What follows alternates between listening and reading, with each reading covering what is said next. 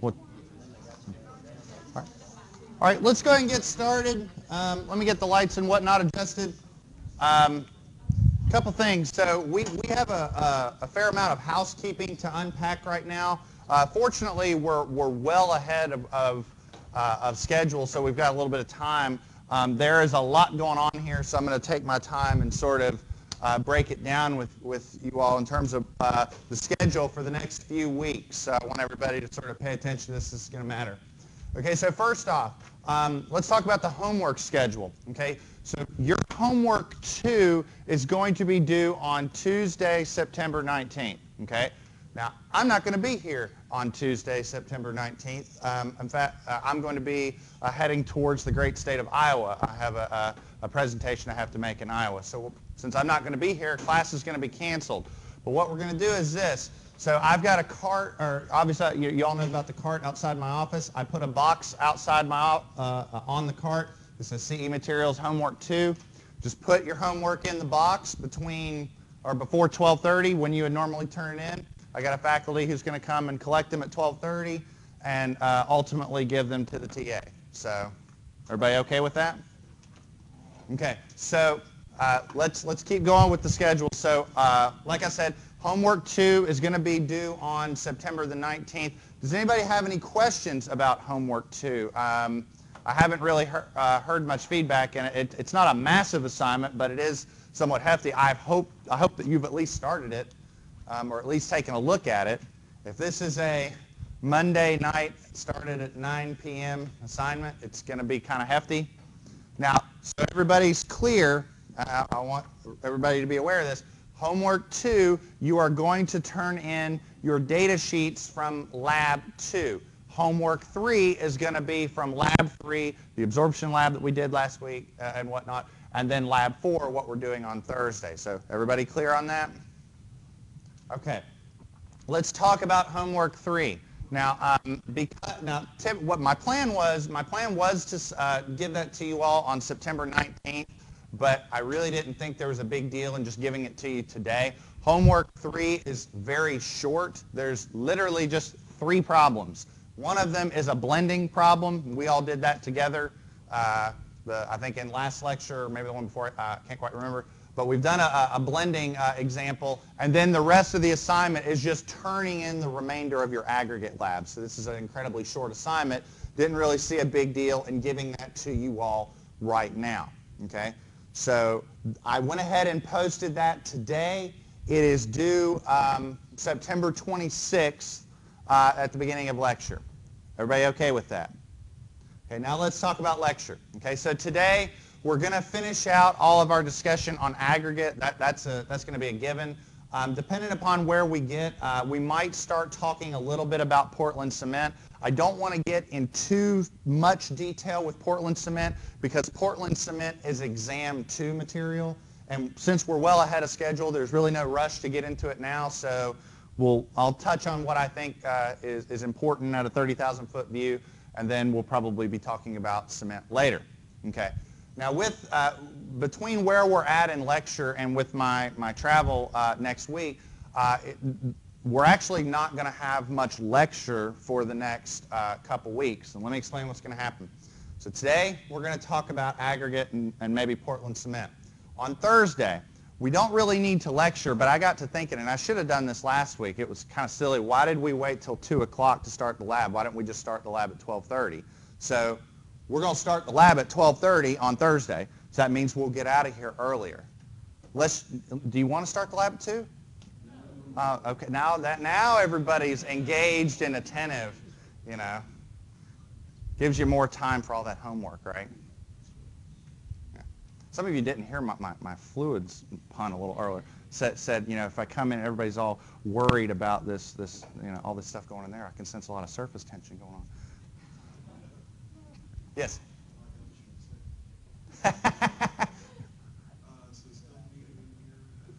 Yeah, yes. So on Thursday, all right, so let's get serious again. So on Thursday, we will begin again in here, and that's going to be our lab, you know, unless otherwise noted, that's going to be our lab procedure. We're going to start out in here. At the very least, I mean, I'm going to talk a little bit about the lab on Thursday, but at the very least, we need to have our little safety powwow each week before we go into lab. So we're gonna, I mean, unless otherwise noted, we're always going to meet in here before lab. So on Thursday, we will start at 12:30. The only reason why I'm starting lab at 2 o'clock, and that's my plan right now, is to start lab at 2 o'clock next Thursday, is because coming back from Iowa, I land like super late. So I'm probably going to be, somewhat groggy. And since that's our first cement lab, I might need some time to prepare that. So right now, the plan is next Thursday to begin at 2, but I might send you all an email and say, what the heck, let's just meet at 12:30 as well. So, but I'll get back to you on that. Right now, the plan is for that lab to begin at 2. But everybody clear on 2 days from now, we're going to meet in here, 12:30, and just do lab right then. And if we finish at 2 o'clock or something, then we're done. Yes? So the class is canceled that day too already? Yes. So that's another point. So we're not going to need to lecture on Thursday the 21st either, because like I said, we're well ahead of where we need to be. And we'll probably cover enough of what we need to cover with cement just talking about it today. Our cement lab that we're going to do on Thursday is very prescribed and very straightforward. There's really not a lot to it. There's only 2 things that we're going to do.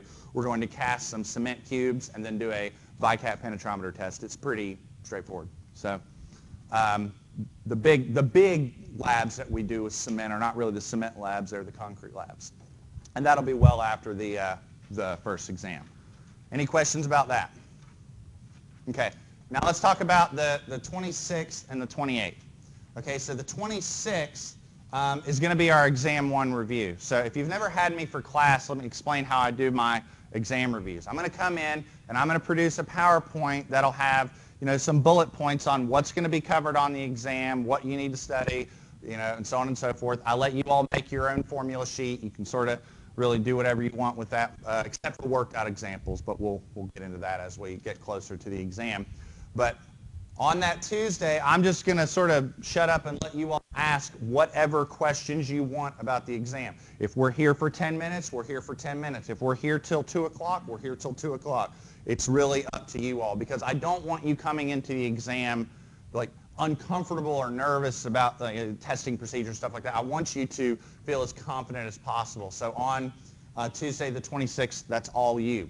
Now you all have a homework due that day that is going to be covered on the exam, so when you turn in that homework, I'm automatically going to upload the solution to Blackboard. So you'll have that. I mean, we can't grade it immediately, but it is going to be covered on the exam. Although this homework really isn't that big of a deal. There's just a blending problem and then your labs, and that's it. Really, homework 1 and homework 2 are going to comprise the bulk of what's covered on that first exam. Sound good? For the exam day, let me mention real quickly what's going to go on with exam day. So I've reserved this room not just for, obviously our class period, but all the way through lab.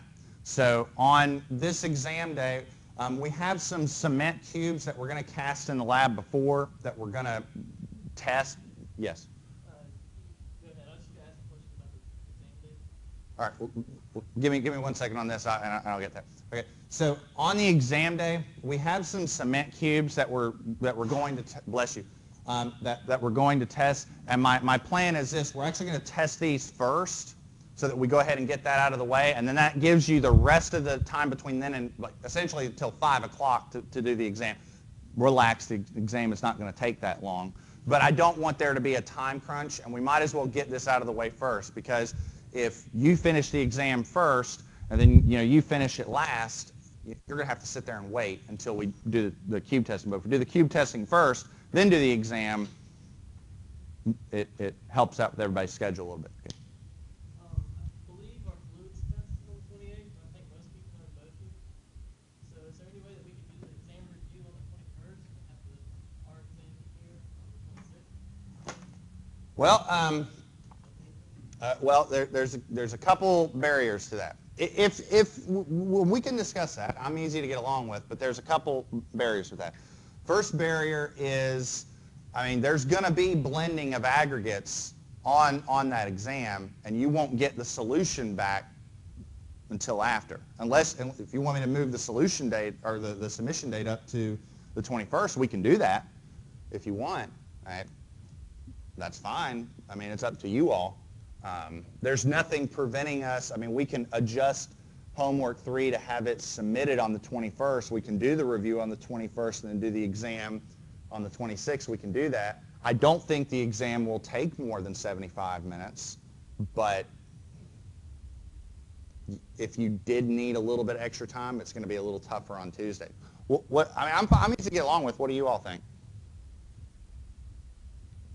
I think a lot of people are influencing here, that's why I brought it up. But yeah, I would prefer having one space on one of those. Once that be back to back, that's That is true. What do you think? Y'all want to move it? Okay. All right. So. No, that's fine. That's why we do this. And again, we got time to discuss this. Okay, so, all right. All right, so here's what we'll do. Okay, we're still, all right, there is one disadvantage. All right, we're going to have lab and lecture on the same day, so we will be here for a while on the 21st. Everybody okay with that? Okay, so here's what we'll do. We'll do cement lab, or here, let's do this. We'll do exam 1 review.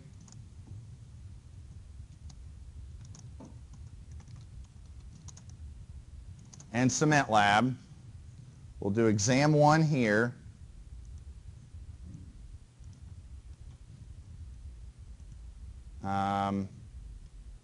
This will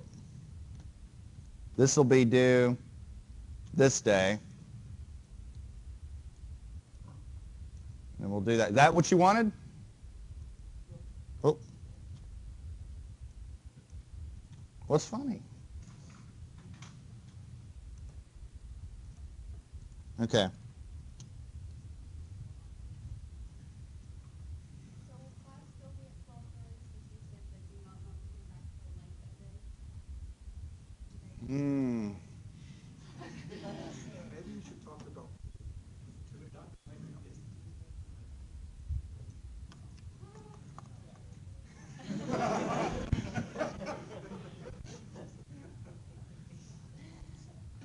I tell you what, let's do it. I'm okay with this. I'm okay with this. We'll be back for exam review. The exam review, we'll meet at 12:30 and we'll go ahead and we'll make it work. Is that all right? We'll make it work. No. In fact, if you want, I can leave this up here for a second if you all want to write this down or hold on.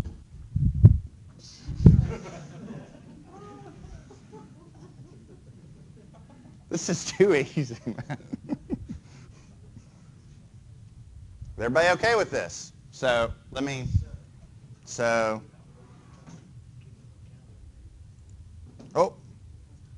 so that means this is due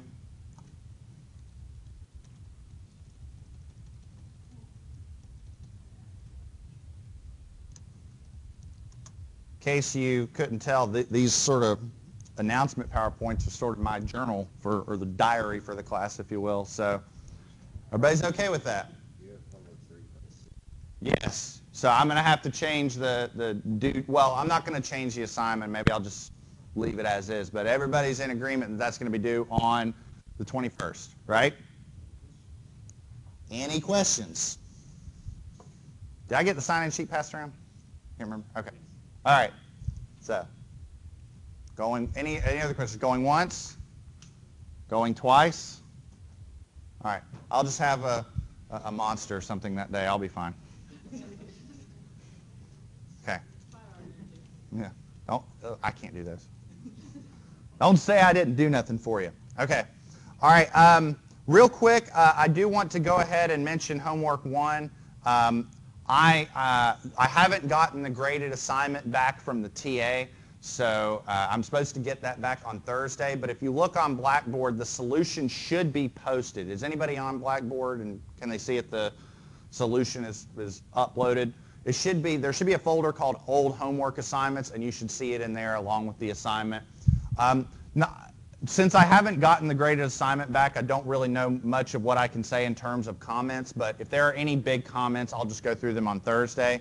but the solution is present on Blackboard, so you all, it's uploaded? Okay, all right. So you all just go through it, at your leisure, and then we can talk about it in more detail on Thursday right before our lab. So we'll come in, I'll distribute the homework, we'll do our lab, and that'll be that.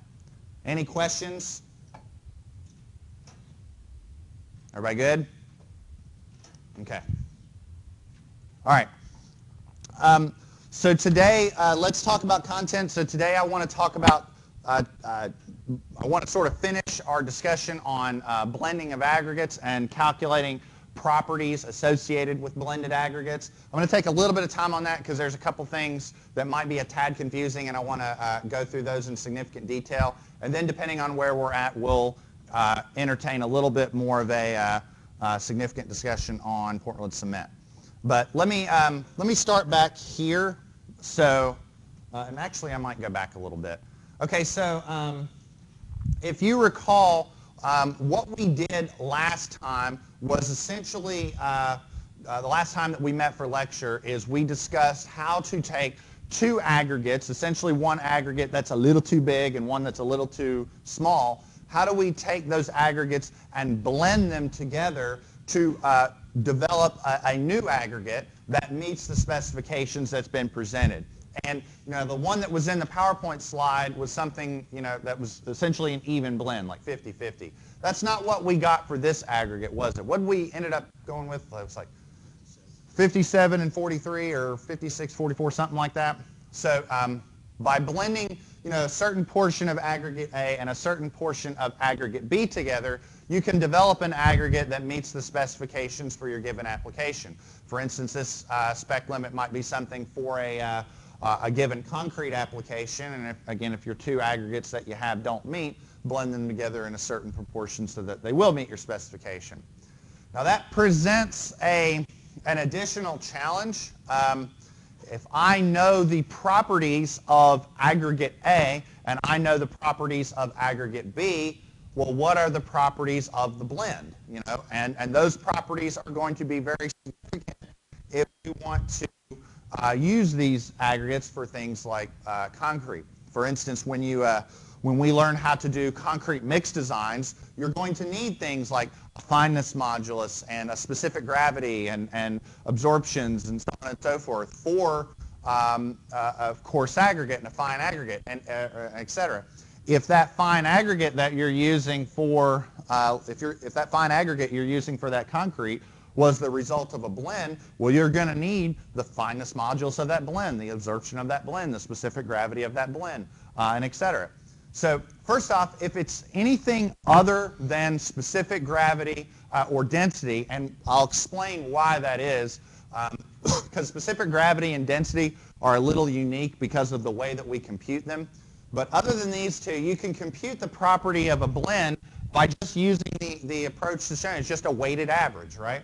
So what we did here is we had stockpiles of, two stockpiles of fine aggregate, and this was an example we did last time.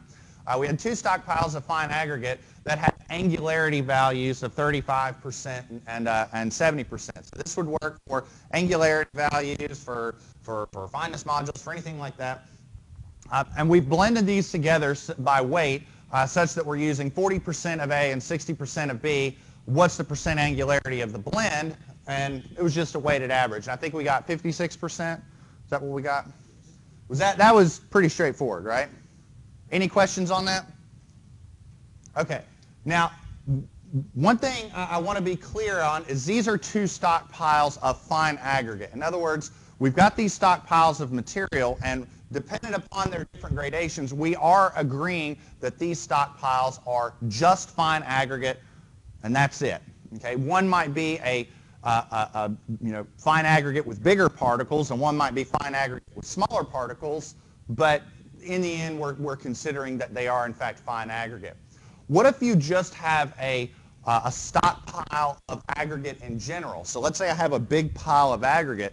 It stands to reason that, if it's just a general aggregate, it stands to reason that some of that aggregate might be coarse aggregate, and some of it may be fine. Like if I just have a big pile of rock, if you will. Some of it might be coarse, and some of it might be fine.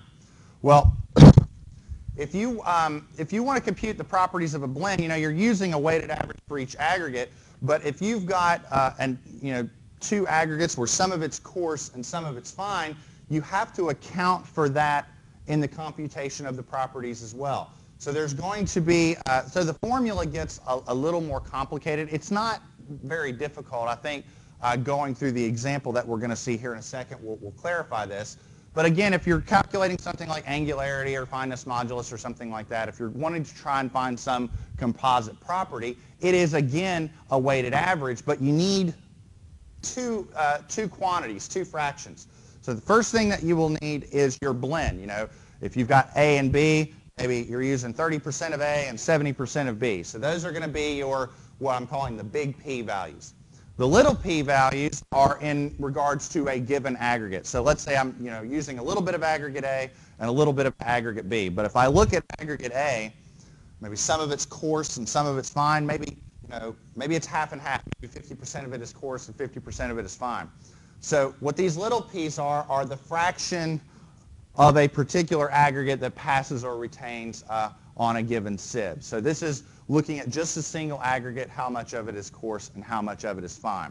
And this is going to be really important if you're trying to determine, let's say, something like a fineness modulus that would be more appropriate for a fine aggregate of a stockpile that's got coarse and fine aggregate all mixed up together. Does that make sense?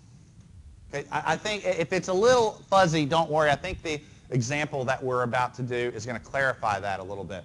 So let's say I've got two stockpiles that were blended such that we had 30% of A and 70% of B. So those are the big P values. Okay, so those are the big P's. So 30% of A, 70% of B. So I took a little bit of this, a lot of that, blended them together to make a given aggregate. Now I have a property associated with each one. Bless you. I've got a property associated with each one. Aggregate or stockpile A, it has angularity values for the coarse aggregate, that's 35%, and the coarse aggregate over here has 65%. Okay, so those are sort of my X values, but what I also need to know is, if I look at stockpile A, how much of that is coarse and how much of that is fine.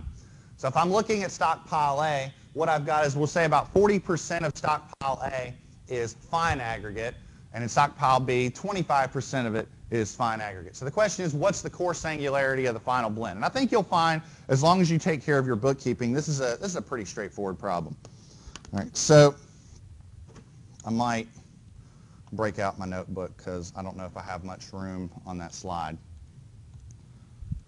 Okay. Okay. All right. So let's start off looking at the blend. Okay, so when it comes to the blend, the problem stated that we put 30% of A and 70% of B. So mixing these two aggregates together, more came from the B pile than came from the A pile. Specifically, 30% came from A, so this is 30%, and 70% came from B. Now these values have to add up to be 100%. So I'll say, note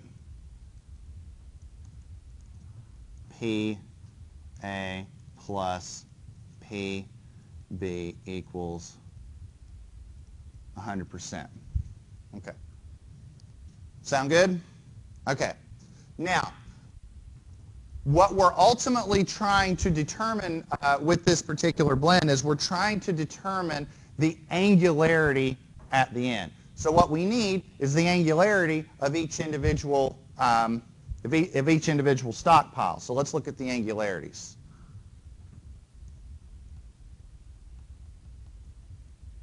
Okay. So these are going to be, the actual properties that we're considering. So X sub A is 35% and X sub B is 65%. Now, these two values happen to add up to be 100%, but they are completely independent of one another, okay? So I'm actually going to indicate that. I'm going to say, note X sub A and x sub b are independent of one another. That's a big deal. So this is literally just looking at stockpile A, paying attention to the coarse aggregate only, and asking yourself, well, how much of it's angular? How much of it's rounded? How much of it's sub-rounded, etc.? And what we're saying is if we look at just pile A, 35% of it is angular. So pile B, it's 65%, but it could very easily be 55 or 40 or 10, or it could be anything. Okay? They are completely independent of one another. Does that make sense? Okay. Now, another point that I should mention, and maybe I'll go ahead and add that here, is say this is angularity of the coarse fraction only. In other words, come on, I can do better now. In other words, this x sub a and this x sub b value, those are angularity values paying attention to the coarse fraction. Okay? Does that make sense? Everybody okay with that? Okay. Now, let's look at the fractions of each blend. So fractions. Okay, and this is going to be really important, so I'm going to write this out. Okay. So, note. My goodness, I need that. Now, what we're looking for is the coarse angularity of the blend.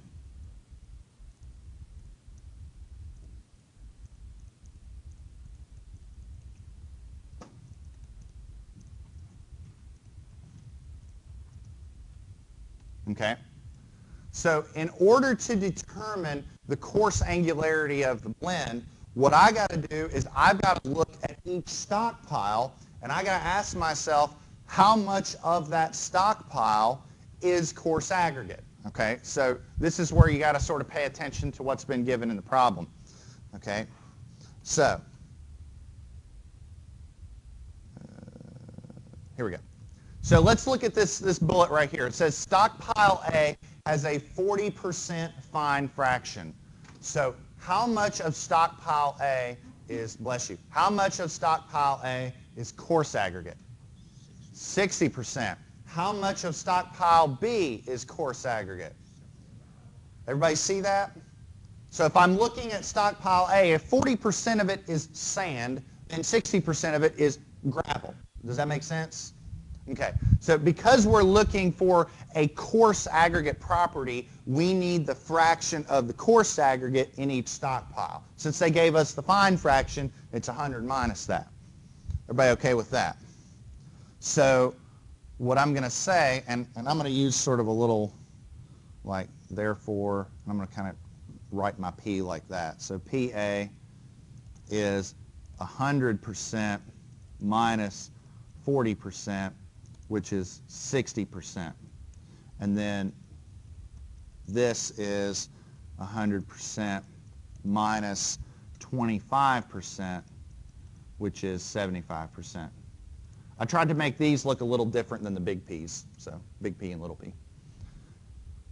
Everybody okay with that? So if you figured that out, it is very plug and chug. So therefore, the composite angularity, or whatever property that you're looking for, as long as it's not specific gravity,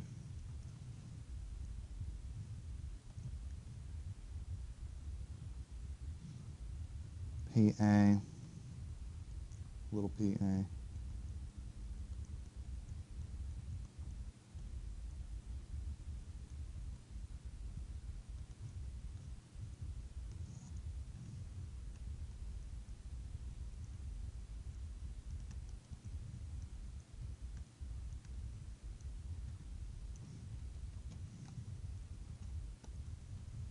is that.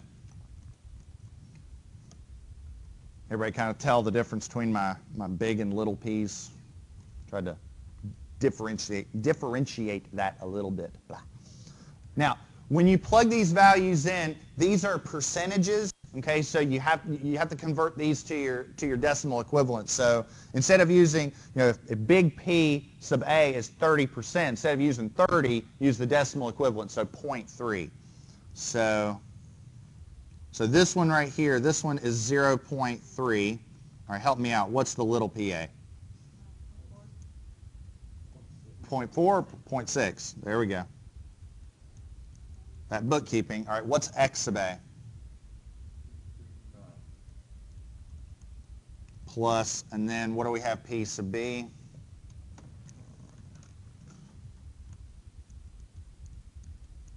All right. We have, and then this one is, there we go. Okay, and then I can do this one because it's just the first two numbers, 0.3. Oh, good. I forgot to turn that off. Sorry.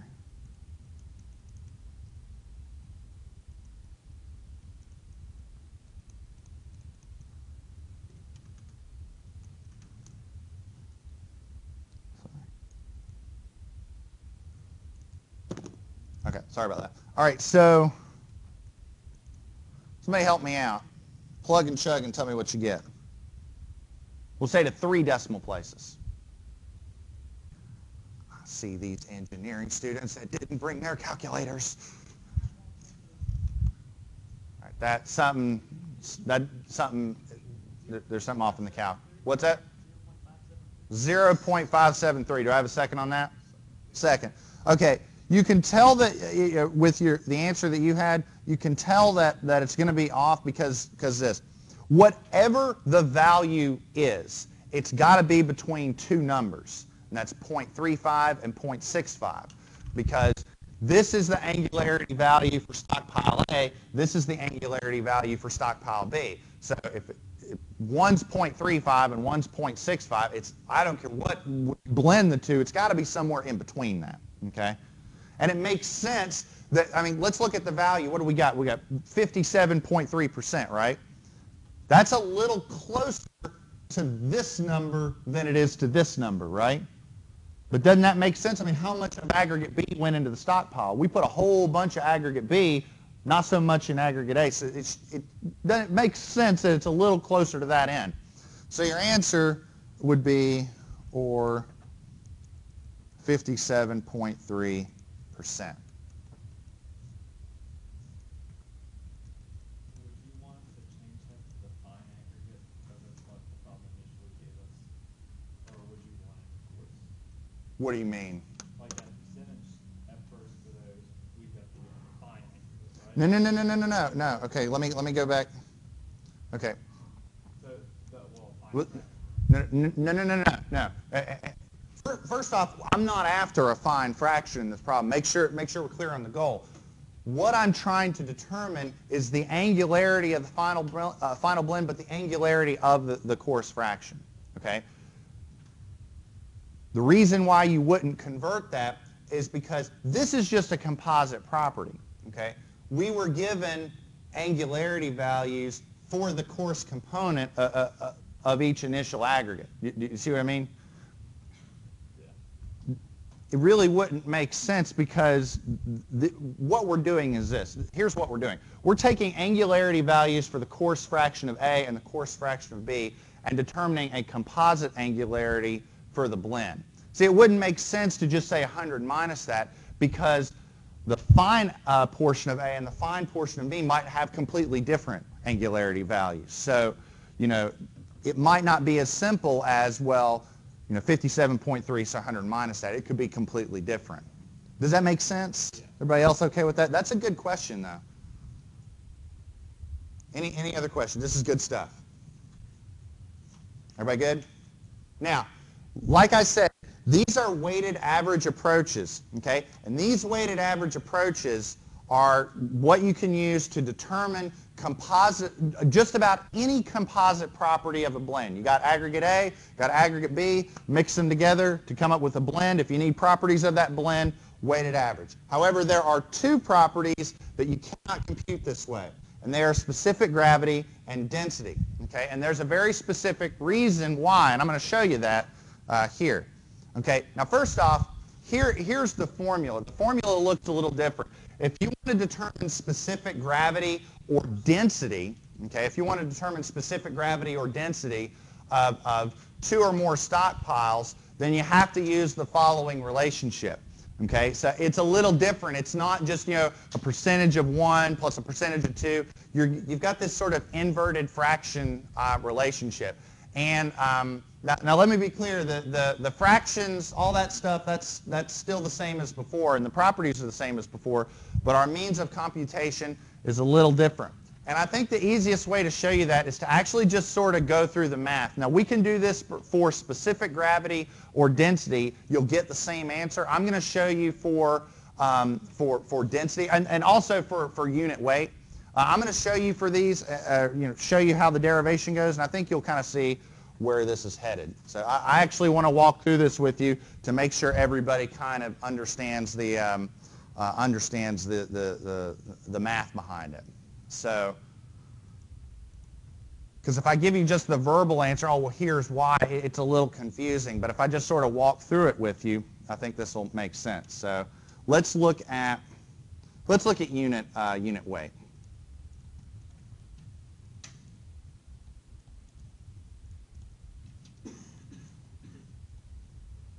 All right. How do we determine unit weight? Just super simple. Basic formula. How do you determine unit weight? If I've got a material, I take what divided by what? Well, you're right. But I'm talking. That's exactly right. But I'm talking about. Okay, let forget water. I just have the material. What do I need? I need two quantities. I need a weight and I need a volume. Right? It's weight over. That's the fundamental definition of unit weight. So unit weight is the weight over the volume. Would you agree with that? Okay. So let's say I've got two materials. So we'll say gamma sub A, which is the weight of A divided by the volume of A, and then the unit weight of B, which is the weight of B times the volume, or divided by the volume of B. Would you agree with that? Everybody okay with that? Okay. Now, my question to you is this. How would you determine the unit weight of the material as a whole? How would you do that? Well, I propose you take that divided by that. And what you brought up with specific gravities and water, I'm going to talk about that here in a second.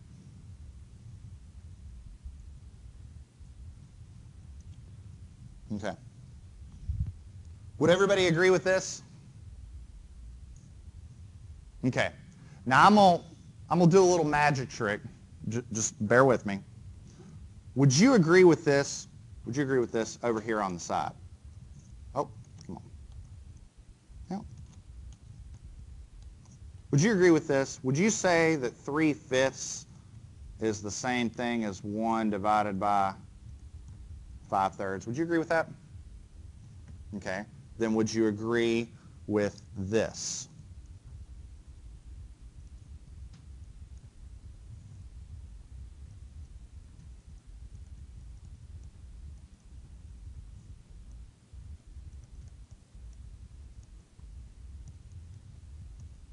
Would you agree with that? Okay. Would you agree with this?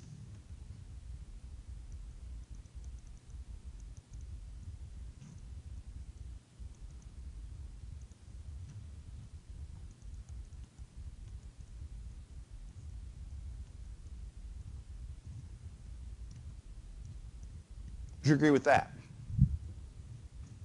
Not too bad, right? Okay, let's keep going. I'm covering these formulas for a very specific reason because our next lab is going to involve some specific gravity computations. So I think it's appropriate to actually go through and explore some of these formulas so that everybody feels comfortable with them. Now, this first fraction here, this VA WA plus WB. What I'm going to do is I'm going to multiply that by the following. I'm going to put it in a different color. I'm going to do the same thing over here, but I'm going to do something a little different.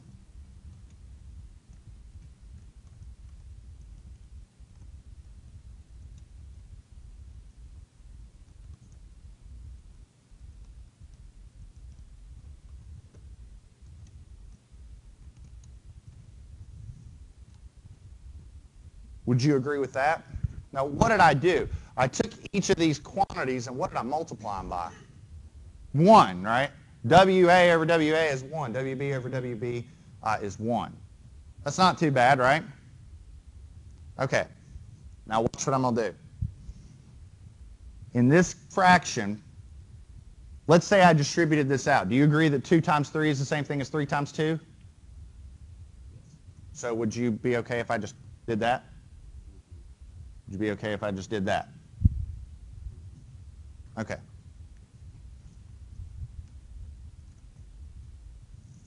Just bear with me. So if I do this,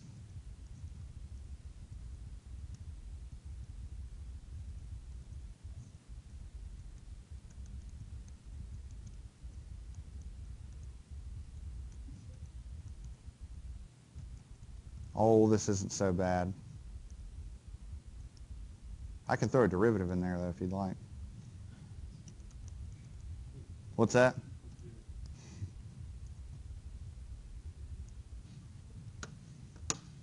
All right. Everybody with me so far? Okay. Now let's take a look at what we've got. Let's take a look at this part right here. I can do better than that. Let's take a look at that. What is that fraction right there? Well, let's go up. Look at that, right? It's the inverse, right? So would you agree that if we did that this term right here is 1 over the unit weight of A? Do you agree with that? Now, let's also look at this. What is that? The weight of A divided by the sum of the weights. I would say that that is that. That's the fraction, right? 40. If I have 2 aggregates, right, and I use 25% of this aggregate and 75% of this aggregate, how do I determine that? I figure out how much the weight of A is divided by the sum of the weights total, right?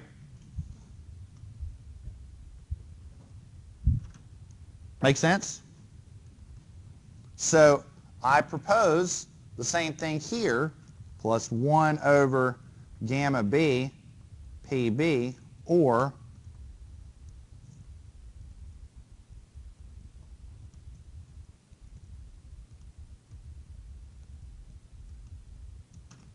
everybody okay with that? Now let me ask you this. I did this with unit weights. Would this derivation work with densities? What's the difference between density and unit weight? Gravity, right? Density is a weight per unit volume. Gravity, or unit weight is weight per unit volume. Density is mass per unit volume. So what's the difference between weight and mass? It's gravity, right? So I propose that this derivation would work for density as well, because the only difference is just the introduction of a constant, right? Multiply all these terms by a constant and it all gets factored out. Going to what you said, you were talking about, well, what is specific gravity? Specific gravity is just a constant times the unit weight of water. It's the same idea, okay? Does that make sense? So I propose that anything related to density, unit weight, or specific gravity, this would be the form or the relationship that you would use. Now I did this for 2 aggregates, or for 2 aggregates. If you did it for 7 or 8 or 15, it'd be the same process. Okay? Does that make sense? Any questions? So just so everybody's comfortable with the math, Now let's just do a really quick one. I'm just going to make the numbers up. No, wait. No, I printed these off, so we'll just use this. Okay. So we'll say, quick example.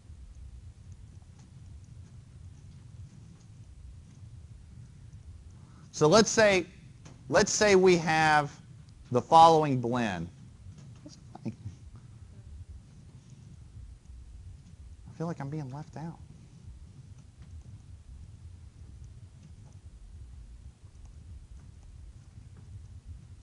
Let's say I blended together 4 different aggregates to make a given blend. Now we've only been doing 2 aggregates, but this will work for 2, 3, 4, what have you. It doesn't really matter. Okay. And let's say I'm looking at the following specific gravities. Now, we're looking at bulk specific gravities, so just weight per unit volume. So let's say I've got specific gravities of, let's say, 2.755, 2.699, 2.721, and 2.710. So I've got 4 different aggregates that have specific gravity. So first off, if I do the math, the answer better not be 4.86, right? It's got to be somewhere between these, regardless of what the blend is. Now, I propose that we've blended these to the following percentages. So let's say 20%, 18%, 30%, and 32%. Now, do those quantities make sense just by themselves? Why? They add up to 100%, right? 18 and 32 will give you 50, 20 and 30 will give you 50, 50 and 50 gives you 100%. So they got to add up to be 100, and it's clear that they do so. If you want to find the specific gravity of the blend, so what do you have? You have 0.2 over 2.755 plus 0.18 divided by 2.699 plus 0.3 divided by 2.721 plus 0.32 divided by 2.710. Again, convert those to decimal equivalents. I'm doing this because I know you have a problem like this on your homework, and I want to make sure you're comfortable with doing this type of computation. I think, if I remember correctly, I think this one is a lot more computationally intensive than the one you have on your homework. So, like, I think your homework might have either 3 aggregates or maybe 2. But if you can do this, you can definitely do the one on your homework.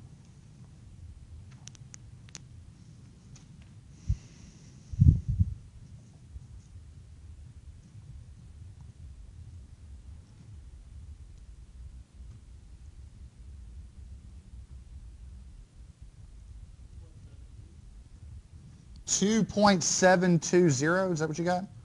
All right, do I have a second on that?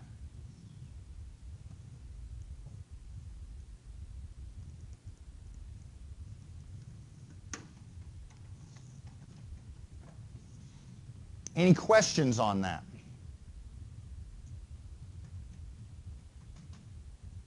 Good? Then that's exam 1. Everything past from here on out will be exam 2. Everything from day 1 up until this is exam 1. Exam 1 is going to cover all the introductory concepts that we covered and then aggregates. Okay? Everybody okay with that? All right. We got plenty of time, so we're going to talk a little bit about some cement. We're not going to get too in-depth, and I even have a little movie, a 5-minute movie, so everybody likes how it's made, right? So we got engineers love how it's made, right? Okay. All right. Any questions? Okay, now, I'm going to talk a little bit about cement. I do want you all to have a genuine understanding of this type of stuff because you need to have a little bit of understanding of this for when you do concrete. So right off the bat, you might be a little confused because you're like, well, what's the difference? You're talking about cement, you're talking about concrete. First off, it would help if this got plugged in. Well, it did get plugged in. Okay, all right. There we go. All right. So first off, if there's any one thing that I hope you get out of this, well, there's a few things I hope you get out of it. But if there's any one thing I hope you get out of it, it's that cement and concrete aren't the same thing. Okay. Cement is an ingredient that goes into concrete. Okay. This is Portland cement. Okay. I actually put together some in a jar and whatnot. I'm gonna pass this around.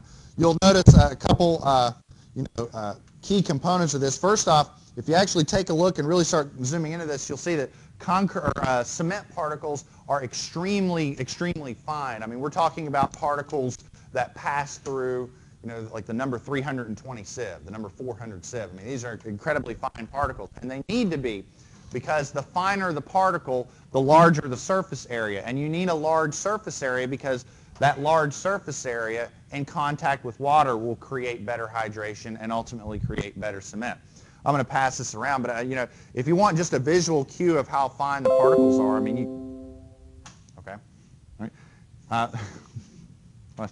It's kind of nifty, but if you just take this and shake it, you can look and you can see it's kind of cloudy in the bottle or in the jar because the particles are so fine that they're sort of like sifting down. So I'm going to pass that around.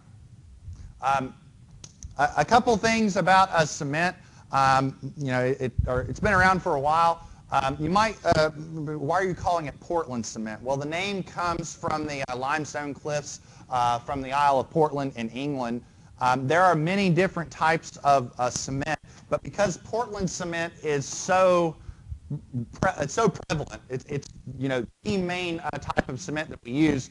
Most often than not, any time that somebody refers to cement, we're talking about Portland cement.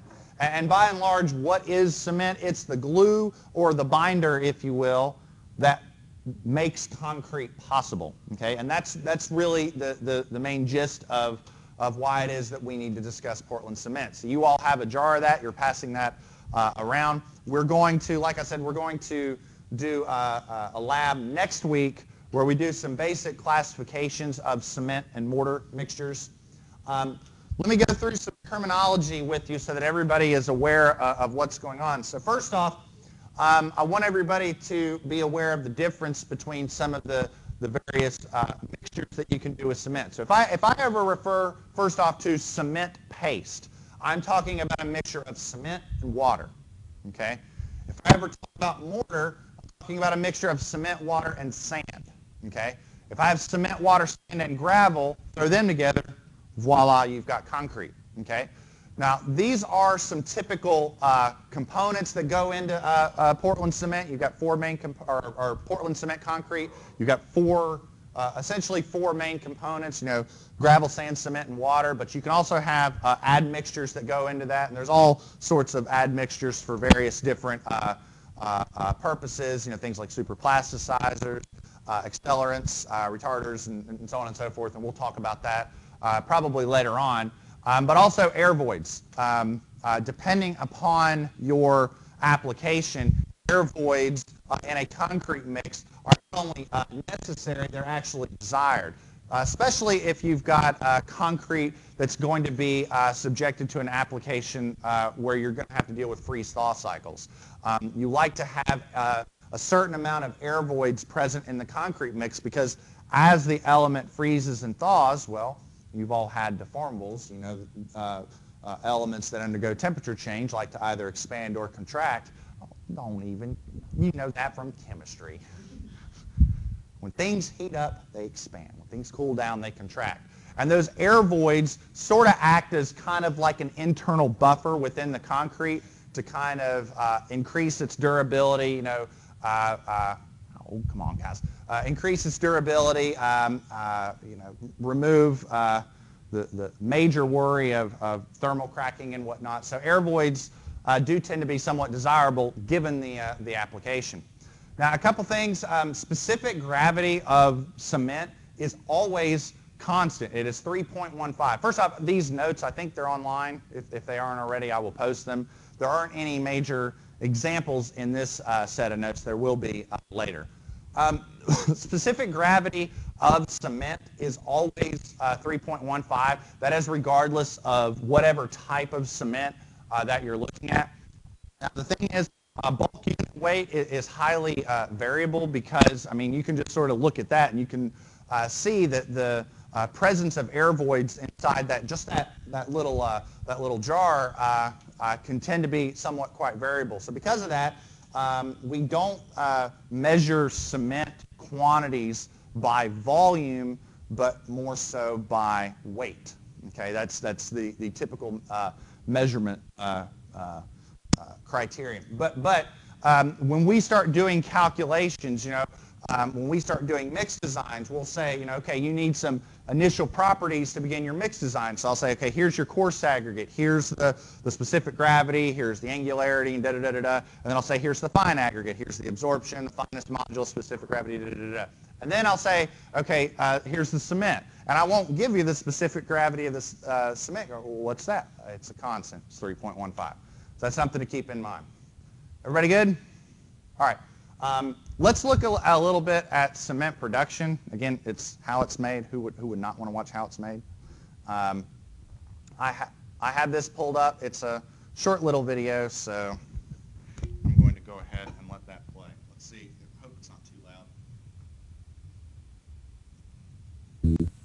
Many people confuse the terms cement and concrete. Cement is a fine gray powder that's used to make concrete. It's also an ingredient in the mortar that masons use to lay brick and stone.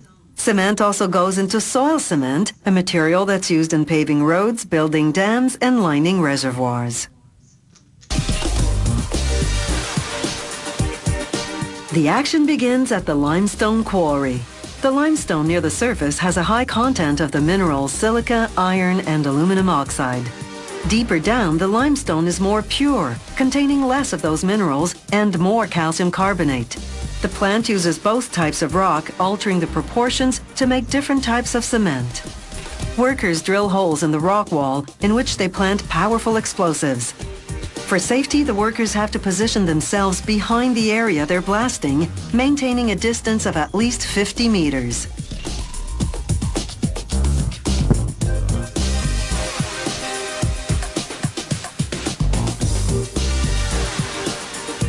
After the explosion, loaders move in. They transfer the limestone rocks to 50-ton capacity dump trucks. The trucks then haul their cargo to the cement plant nearby.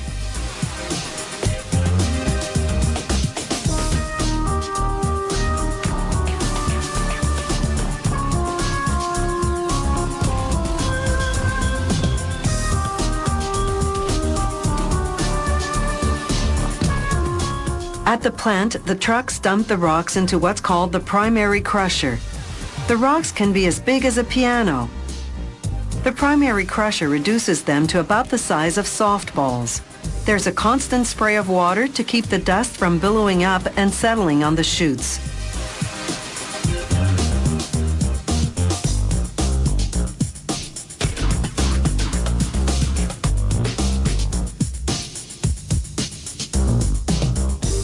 From there, a conveyor transports the rocks to the secondary crusher.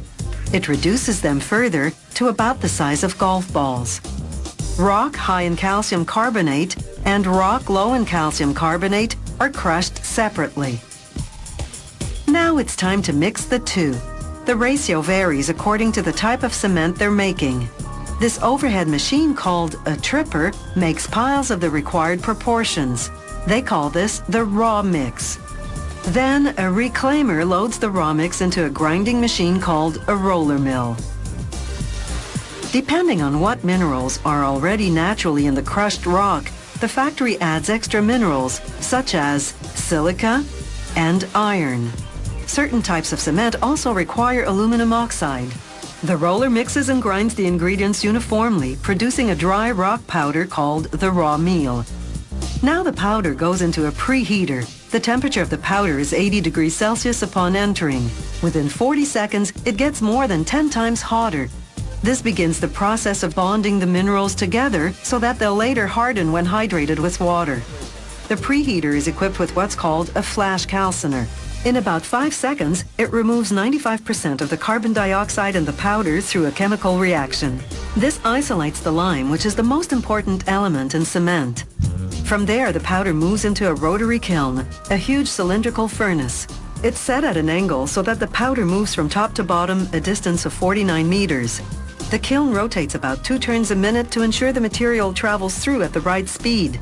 The burner's gas flame at the bottom reaches a scorching 16 to 1700 degrees Celsius. As the powder approaching it reaches the 1500 degree mark, it fuses into pieces about the size of marbles. These pieces are called clinker. As the clinker leaves the kiln, large fans cool it down to between 60 and 80 degrees Celsius. It's important to cool the clinker quickly in order to have quality cement.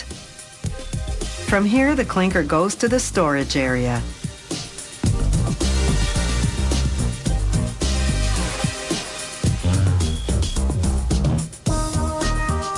The last stage of cement making is called finish grinding. They add some gypsum to the clinker. The precise amount varies with the type of cement they're making. Gypsum delays the cement's setting time so that it can be worked for up to 2 hours before hardening. The cement mills are called ball mills because they contain metal balls, about 150 tons of them in the largest mill. As the mill rotates, the balls crush and grind the clinker and gypsum into a fine powder.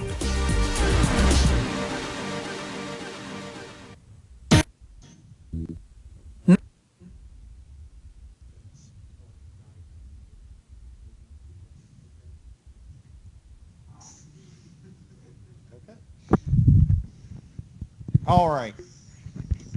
Okay. So let me be clear. I'm not going to require you all to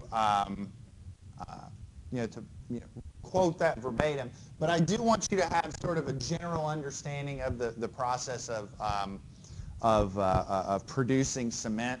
Now, it starts with 2 main ingredients, and the video really just sort of mentioned the limestone and the quantities of materials that came from the quarry. But really what you need are 2 types of ingredients. You need calcareous materials, so materials that are rich in calcium oxide, so limestone, chalk, things like that.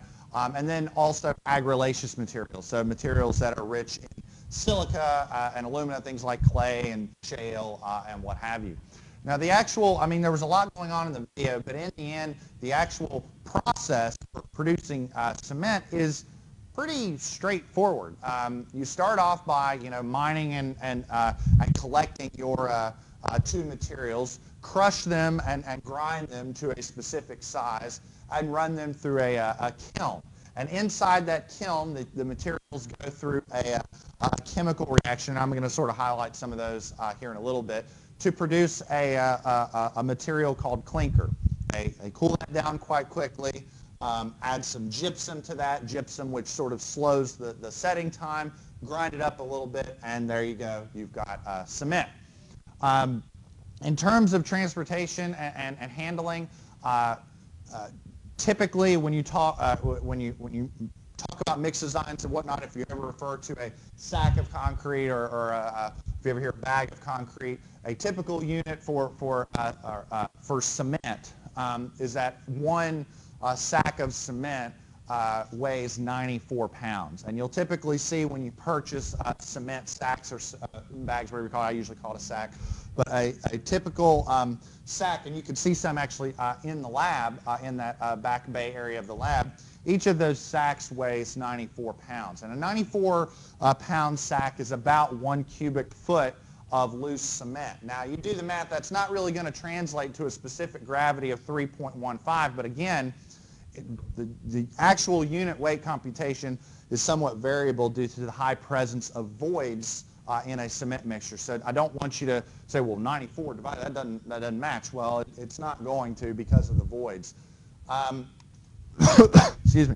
I do not expect in any way, shape, or form that you all are we're not going to get into stoichiometry or chemistry or or stuff like that. So no solid state chemistry or anything like that. So there's no calculus or chemistry in here, so it's okay. It'll be all right. But what essentially happens inside the kiln is by heating those two materials to a very high temperature, a chemical reaction takes place. The four main compounds that end up getting produced that become components of the clinker are tricalcium silicate, dicalcium silicate, tricalcium aluminate, and tetracalcium aluminoferrite. I can't believe I got that out so quickly with no slip-ups. I'm actually a little proud of myself with that. Now, those are the four major components of clinker that once you add gypsum to that becomes cement, magnesium oxide, titanium oxide, and so on and so forth. From a quantity standpoint, they're not as big of a deal, but they're not small in importance. They all affect the chemical reaction that then further takes place when you add water to cement to create the bonding process. I want to talk a little bit about just what ends up happening when you look at at your end product, and there's numbers here that are going to seem kind of crazy, and first time you see them, they are. Particle size is very important, okay? And like I said, if you actually take a good hard look at this, you'll find that the particle size, the individual particles of Portland cement are very, very small, okay? And that's really important from a bonding standpoint. If I have imagine this similar volume being represented by just marbles or gravel or something like that. While it might be the same volume, the surface area is going to be far lower. And more surface area means more potential room to come into contact with water, which is ultimately going to create a stronger bond for your concrete mix. Now, we can't get too fine. I mean, the finer you get, it's going to increase the heat of hydration and increase the cost of production, so that's no good. So the long and short of it is, if you look at particle diameter, or average particle diameter for concrete or cement production, the maximum particle size is only about 9/100ths of a millimeter, or in U.S. units, 0.0035 inches. About 90% of the particles would pass through a number 325 SID. So we're talking about some really, really fine, some really small particles. In fact, this one's one of my, I find this really nifty. So if I had a 1 kilogram weight of Portland cement, of this, okay, it would have about 7 trillion particles in it. And if I computed the surface area of those particles, it'd be about anywhere from 1,500 to 2,000 square feet of area, of just contact area across the board. That's a lot. So just to give you kind of an idea of scale is, in terms of what's going on with cement. Now, obviously, one of the big reactions with that matters with Portland cement is hydration. Okay. Now, how many of you all have ever worked with concrete before? Ever? Okay. What happens after a while when you start mixing the water and start setting? What happens to the concrete? It gets hot, right? But if you've never experienced that, when you work with concrete, you will. I mean, when you start setting concrete will get hot. And the reason why is because, when you start adding water to your cement mixture, a series of chemical reactions take place. And I've got, primary chemical reactions here that happen during cement hydration. Again, I am not interested in your ability to recall these verbatim, but I just want you to be aware of them. The one that I will point out is this one here in the middle right here, the one with tricalcium aluminate. And there's also when it reacts with the gypsum. But when you add the water reacts with the tricalcium aluminate, and that's the reaction that ends up producing the heat. So if you want to know why that happens, well, it's because of the chemical reaction, but it's really the reaction of the tricalcium aluminate and the water. Those two coming into contact is what produces the heat from when you set concrete. Everybody okay with that? Okay. Let's talk about what happens when you start adding water. So first off, you're adding water to cement to develop, again, when you have cement and water by themselves added together, we term that cement paste, okay?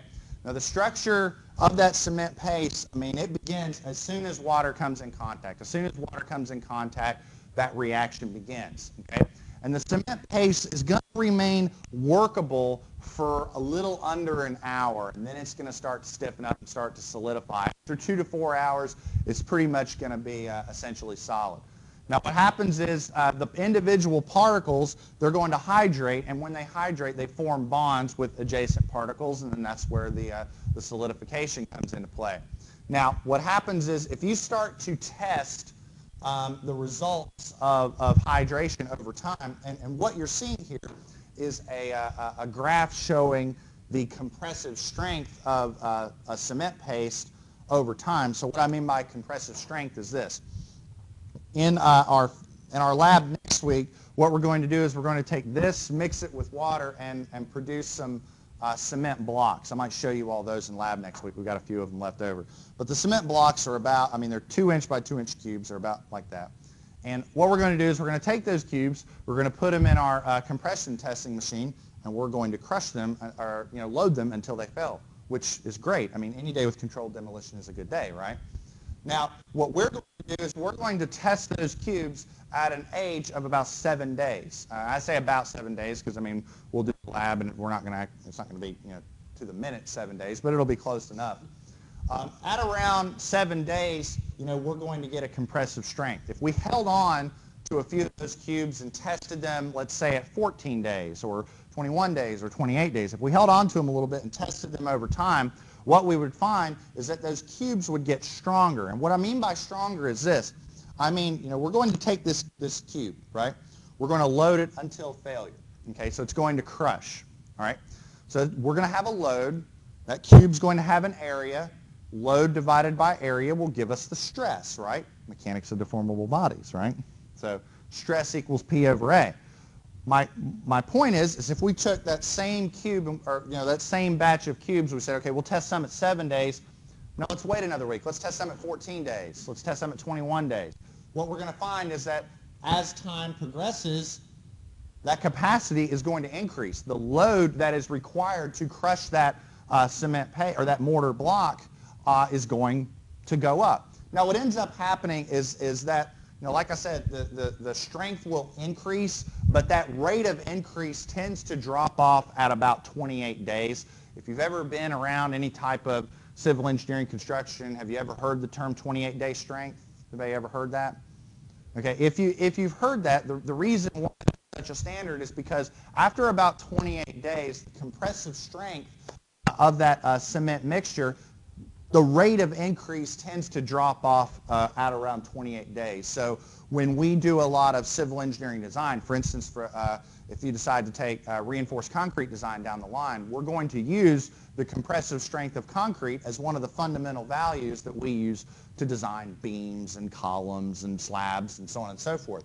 And that compressive strength is the strength of that concrete that we take at 28 days, because that's about when the rate of increase begins to teeter off. Does that make sense? So when we do our mixed design labs, the actual concrete mixed design labs, we're going to do 2 mixed designs, and we're going to test our cylinders at 7 days, 14 days, and 28 days. And we're actually track that throughout the semester, but that's not going to start till a little bit later on. Everybody good? Okay. One point that is definitely worth mentioning, and I kind of mentioned some of this a little earlier. Oh, so this is it's actually a good time to stop because I don't want to get too heavy into this. One of the very important parameters that will affect the capacity of not just cement paste but a concrete mix in general is the presence of air, okay, and the presence of air voids inside your concrete mixture. Some of them are desirable. Some of the air voids that are present in a mix are desirable. Some of them are not. Some of them are unavoidable. Some of them result from just chemistry and just the chemical reaction that takes place, and some of them are from a handling aspect. This is where we're going to start to get a little more specific when it comes to cement, and we will worry about that down the line. I don't really think it's a big deal right now. One thing I will mention is this. with our cement lab, we are going to have two primary experiments that we do. Okay. We're going to have two primary experiments that we do. I know we're running short on time, but I want to show you this real quick. One of them is going to be what's called a VICAP penetration test. So we're actually going to make a sample, if you will, of Portland cement paste. And what we're going to do is, this is a VICAP penetrometer apparatus. And the idea is we're going to mold that cement paste inside this apparatus. And what you'll see is this is sort of, you can see this sort of rod right here that comes down and descends. What will happen is we'll sort of hit go, and that'll descend, and this sort of apparatus will descend into the concrete, and we'll be able to determine, after a certain period of time, how long it took for that apparatus to descend into that cement paste. And what it'll ultimately help us determine is the setting and the hardening time for that individual sample of cement, which is, it's important. I mean, once cement gets and concrete gets wet, you only have so much time before it sets. So you need to understand that time. That's where the lab experiment comes into play. I think this thing's going to end up needing new batteries. But just, I just want to show you this real quick, and then we'll call it. This is going to be the second experiment that we do next week. We're not going to do this week. We're going to do this next week. But these are the mortar the mortar cubes that I was mentioning. We're going to cast a few of these, wait 7 days, test them to get their compressive strength. It's a nice bit of practice for what comes later when we do our concrete labs. Sound good? All right, so Thursday, we meet here when? 12:30. All right. That's all I got. We'll see you.